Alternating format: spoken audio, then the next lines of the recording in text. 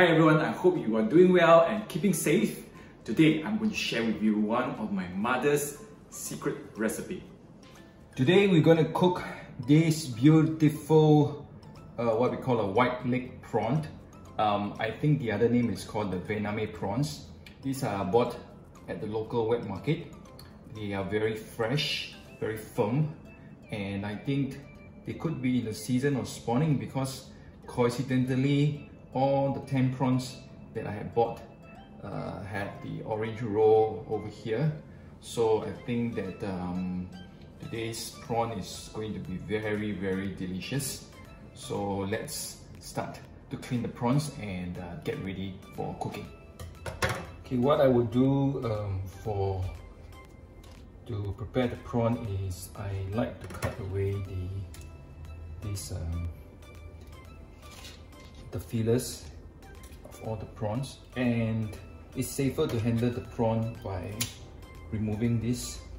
You know, many times many of us actually got cut by this sharp thing at the top of the prawn head, so I like to remove them.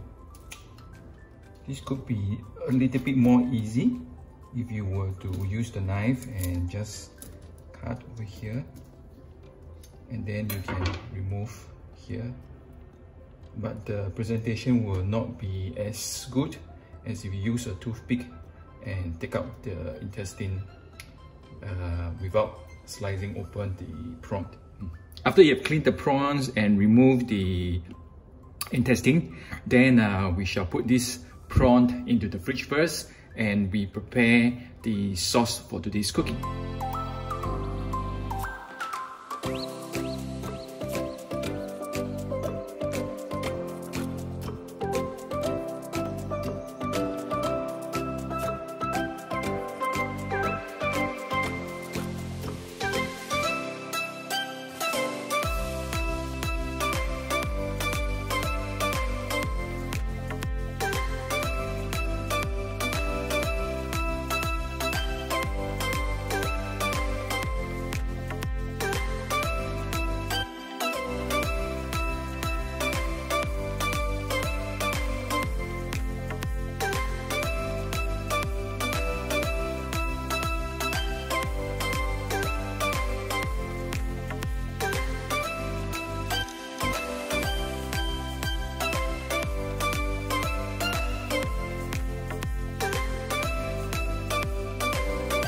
Before frying the prawn, I would like to add some cornstarch. Just a little bit will do.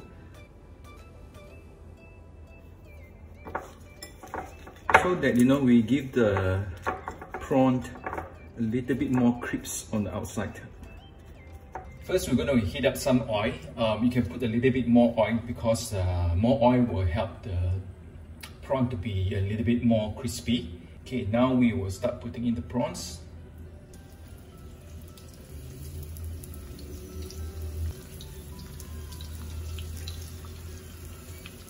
It's good to cook the prawn in batches. I do not want to overcrowd the prawns, and each side we should be about frying about 60 seconds.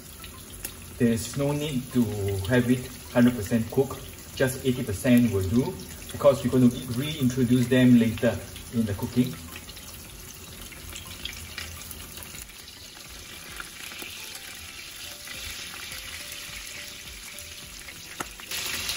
Okay, we take them out now.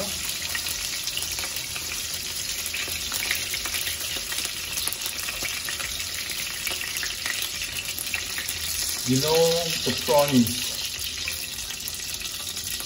is almost ready when you can really smell the prawn smell. I remove the prawn oil, then I use a kitchen paper to clean up my pan, and after cleaning up, I will sort of like introduce some of this oil back to the pan because this oil is full of umami. We do not want to waste them. Alright, coat the pan a little bit, and then now we shall cook the sauce with the prawn. First, I put in the chopped garlic.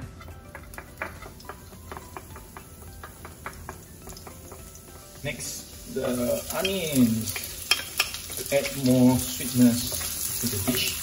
We will cook the onion to a little bit softer.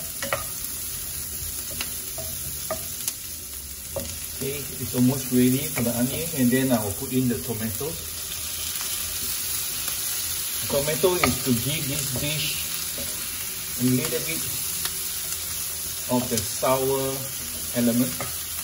So the onion will give the sweetness and the tomato will give the sour element of the dish.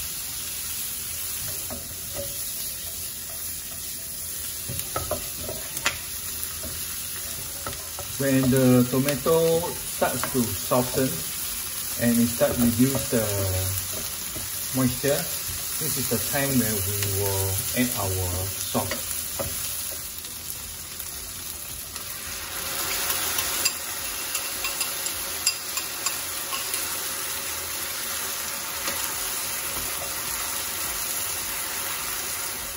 When your sauce is bubbling and kind of like no longer that watery anymore, if you want it to be a little bit sticky, then you can add a corn flour mixture at the moment, but I am kind of happy with the amount of sauce that we have right now.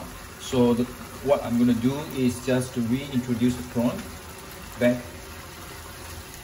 And now we just need to let the sauce coat the prawn, let the prawn absorb the sauce. It's a perfect harmony.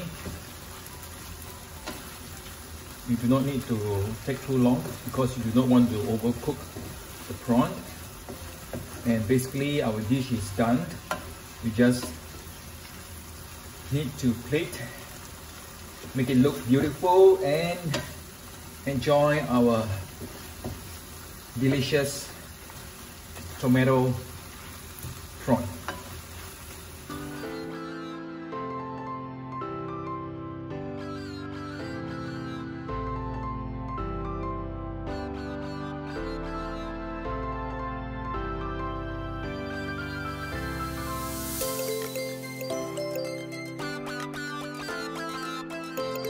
Oh, I'm so excited to try the prawn. Actually, this recipe is not really my mother's secret. It's more of like she used to cook this very often when we were young. So I grew up eating this tomato prawns, which we really love. Okay, so I try a little bit of the sauce. Not so much sauce in this case.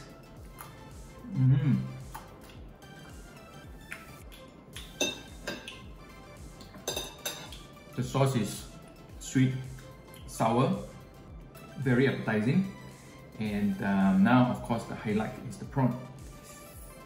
Remove the head. It's best to use the fingers to eat because then you can really feel at home and you can really lick your fingers. Easy to eat over here. Let's try. This prawn is very fresh. The flesh is firm, sweet, not overcooked. And for people who love eating the prawn head,